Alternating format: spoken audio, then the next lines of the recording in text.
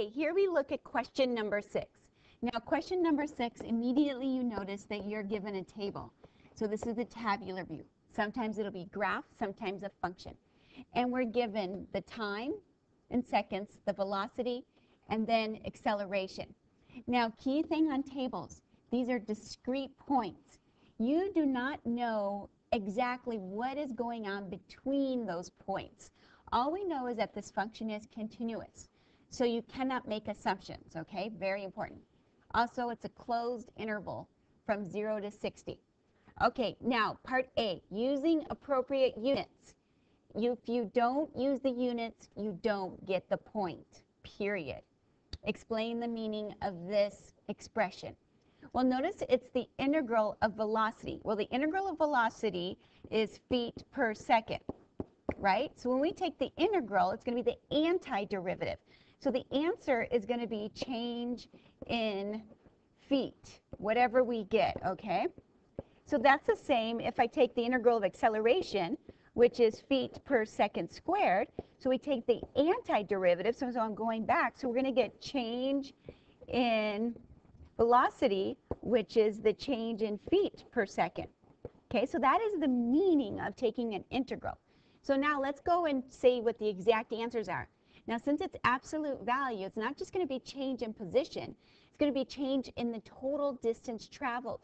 So in order for you to get this point, you have to say it's the distance, and you must use the units. In feet, that's one of the units, that the car travels from 30 to 60 seconds. You have to have both units, and it's change in distance, okay?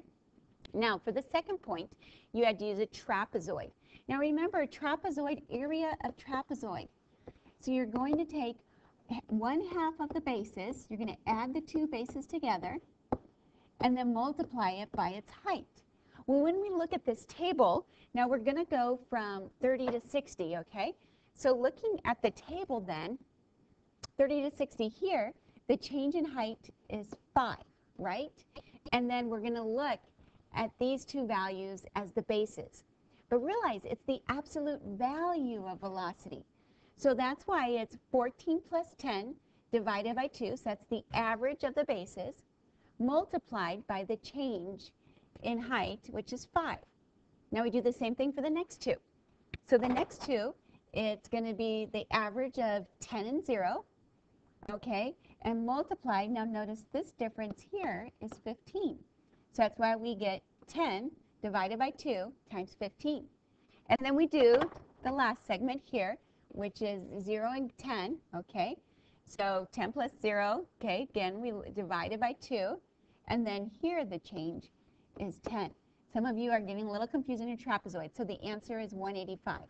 So a point for the explanation, a point for the value. Now part B is very similar. The only thing different is that you have to explain the integral of acceleration. So that is going to be the change in velocity in feet per second. So again, you have to have the units.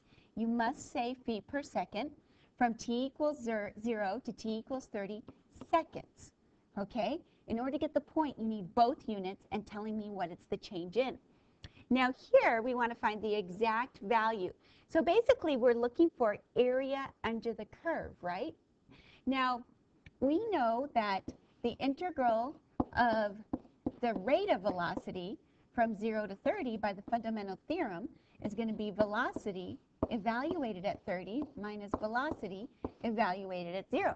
Now, earlier I said area under the curve. Well, I would have done that if I was given a graph. But I wasn't given a graph, I was given a table. So now I can just plug in the values. So V at 30 then is negative 14 minus V at 0, so I'm looking over at my chart, is negative 20. So we end up with negative 14 plus 20, which is 6. So the change in velocity is 6 feet per second. Okay, so 1 point for that correct value. Now notice here you get 1 point also if your units are correct in A and B. So that's a gift right there of 1 point for the units. So now we've got 5 points accounted for. Okay, part C. Between 0 to 60, there must be a time. Now remember, I said nothing was guaranteed, unless, of course, we use our theorems, where the velocity is equal to -5. So look at this velocity row, okay? Now, we want to find a value at -5. Now, notice here, none of these values are at -5. But we do see, though, from here to here, if it's continuous, the value changes from -10 to 0. So by the intermediate value theorem, then we can guarantee that velocity will be 5 at some point between 35 and 50, okay? So yes, see, and notice how in order to get the point, you have to say yes and refer to the intermediate value theorem. And then to get the other point, you have to point out that v of -35 is -10 and v at 50 is 0. So therefore, -5 is the intermediary between those 2 points. Now the exact same thing happens in part D. This time though, we're looking at when will acceleration be equal to 0. Now if I look at the acceleration row, now I notice here it's positive the entire time. So actually, I cannot guarantee that a 0 will be an intermediate value on any of those outcomes. So the intermediate value theorem does not work. So is there another theorem that can guarantee that 0 will occur? Well, the only other theorem I have really is the mean value theorem. And the mean value theorem says that, you know, if I have the average rate of change equal to a value, then we could say that it would be equal to the derivative at some value c, okay? Well, so in other words, we want to know, so we're looking at acceleration being 0, so would there ever be a value for velocity where I subtract the y values minus the x values, and that will equal 0? Now look at the velocity column. Is there ever a point in here when you subtract 2 values, you're going to get a 0 in the numerator? That means they have to be the same. Well, yes, there is, right here.